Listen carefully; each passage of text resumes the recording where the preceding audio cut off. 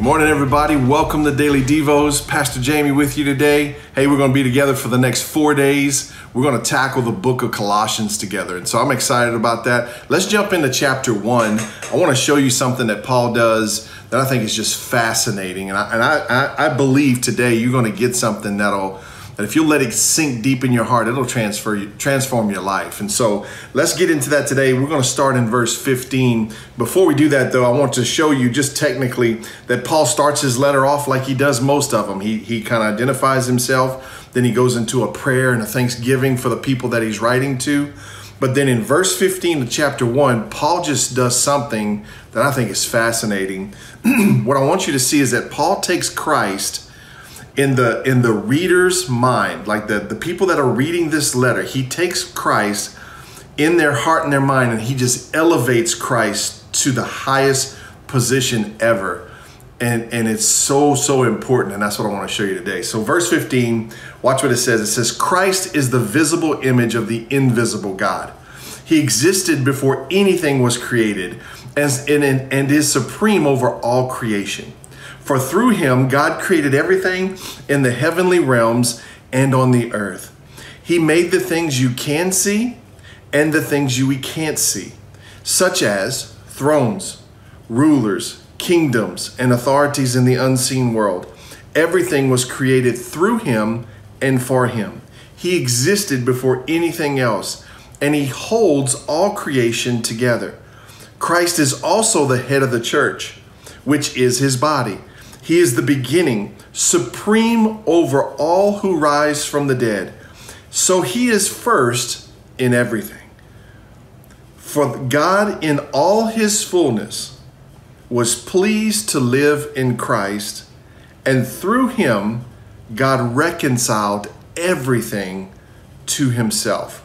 He made peace with everything in heaven and on earth by means of Christ's blood on the cross. Wow. How many of you would say that I get busy sometimes? I get distracted sometimes. I get off course sometimes. How many of you would agree with that? Life is always pulling something from us. It's always grabbing our attention, our focus. It's always trying to get our best energy and our best thought processes. And so if we're not careful, Christ in our hearts and minds will take a lesser position because of everything else that we got going on in our lives. And Paul is just bringing us back to this place where he's going, no. Christ is supreme. Make him your focus again, and that'll begin to line everything else up around you. So Paul does a beautiful job of just taking Christ and in our hearts and minds, putting him back in the place that he is. He's not in a secondary position. Christ is supreme. But sometimes in our lives and in our heart and our mind, we allow him or we take Christ and our relationship with him and we put it in a lesser place. And so Paul, from the get-go, is just saying, hey, Christ is supreme. He was there before it was created. Everything was created for him and through him. And he's supreme over the dead. He's supreme over everything. God was pleased to live in him, to reconcile everything back to himself. And that's awesome. And that's great. And if that's what you get from today's Devo, then you've gotten a lot. But there's more. Yeah, there's more. Look at what Paul does next. This is fascinating. Verse 21, he says, this includes you who were once far away from God. How many of you were at one time far away from God? When you were, this is what he says, you were his enemies, separated from him, watch this, by your evil thoughts and actions. Yet now he has reconciled you to himself through the death of Christ in his physical body. And as a result, watch this, he has brought you into his own presence, and you are holy and blameless as you stand before him, watch this, without a single fault. Wow. So Paul's telling us that at one time you were separated from God. You were actually his enemy because of your evil thoughts and your evil actions. But because of what Christ did, and the day you accepted what Christ did, Paul is telling us that you are brought into his presence, God's presence. You were once his enemy. Now you're his friend. You've been brought into his presence. And listen to how Paul uses, listen to the language Paul uses. And you are holy and blameless as you stand before him without a single fault. Can you be honest and say, some days I don't feel holy? Some days I don't feel blameless? Some days I don't feel like I don't have any faults. I feel like I have a lot of faults. How many of you would agree with that? But Paul is saying because of what Christ did, the way God sees you now is holy, blameless, and without a single fault. Wow. What a transformation when we can see ourselves like God sees us. Did you catch that? What a day of transformation when you can see yourself like God sees you. Oh my goodness, it'll change everything. That's a game changer, right?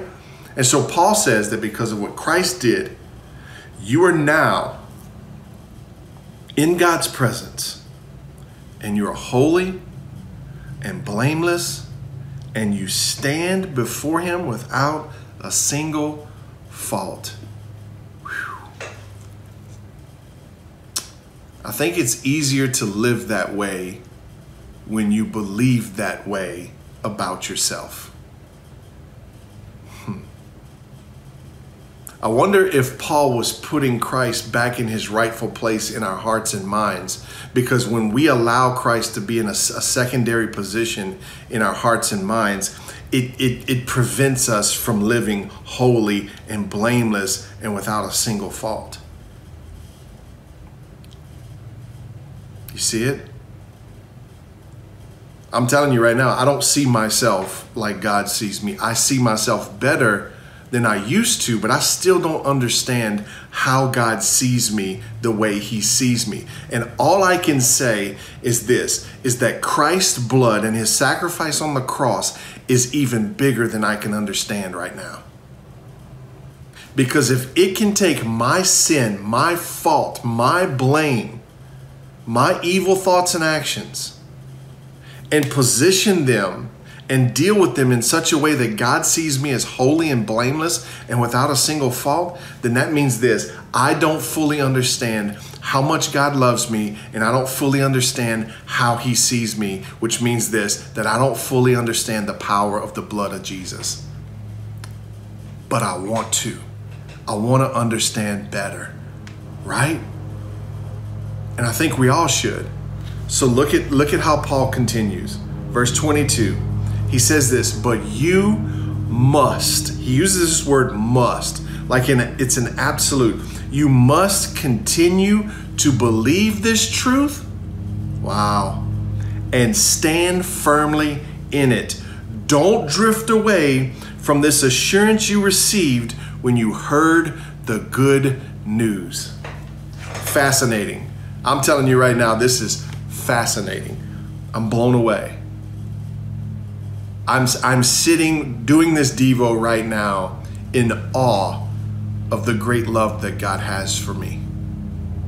I'm in awe of the power of the blood of Jesus. Like, it's so powerful that it washes away all my stains, all my sin, all my guilt and shame. It takes me from being an enemy of God and positions me as a friend of God in his presence. Man.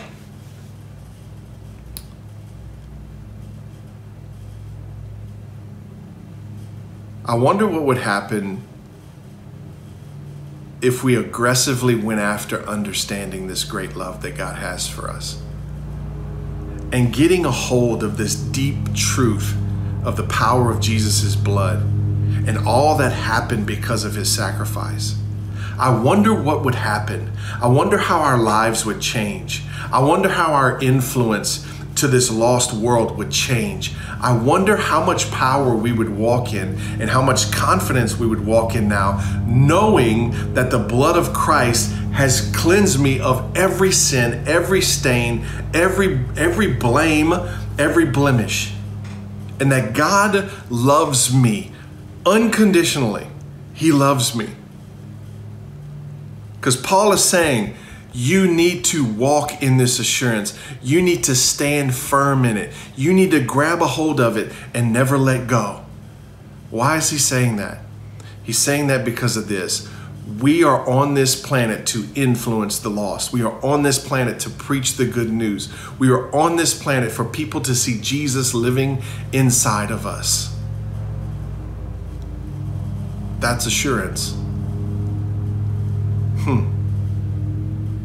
We shouldn't be wondering where we stand with God now that we've made a decision to accept Christ's sacrifice and his blood on the cross. We shouldn't be left wondering. We should know, and we should be walking in that confidence. Amen? So listen to what Paul says. I'm going to wrap it up with this.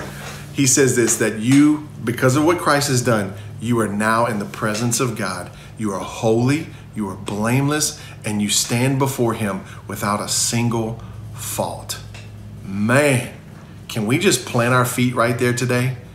Can we just plant our lives in that today? Can we keep Christ as supreme in our lives, knowing that we're holy and blameless and we stand before him without a single fault? Come on. Whew. That's not something I have to do. That's just something I need to be. I just need to be that. Amen? Let's pray. That's a lot to pray about. Lord, we thank you for today. We thank you for your heart. We thank you for your great love for us, God. We thank you that Christ is supreme over everything. And I pray that, God, as the distractions of this world come and all the things that are tempting us and pulling against us, that, God, we will never compromise Christ in our hearts and minds, that he'll always stay supreme in our hearts and our minds. And so, God, help us with that today. And Lord, help us to walk in the assurance that because of what Christ did and we accepted what he did, that we're now standing in your presence as your friends, and we're holy and blameless without a single fault. Help us to live that way, because when we live that way, God, it reflects your image, it reflects your glory, and it gives you praise in our lives. And so, Lord, do that work in us. Fill us with your Spirit. Empower us, God, to live like we're loved unconditionally. And I thank you for that today. In Jesus' name, amen. Hey, I love you. God bless you. I'll see you tomorrow with chapter 2. I'm excited. Love you.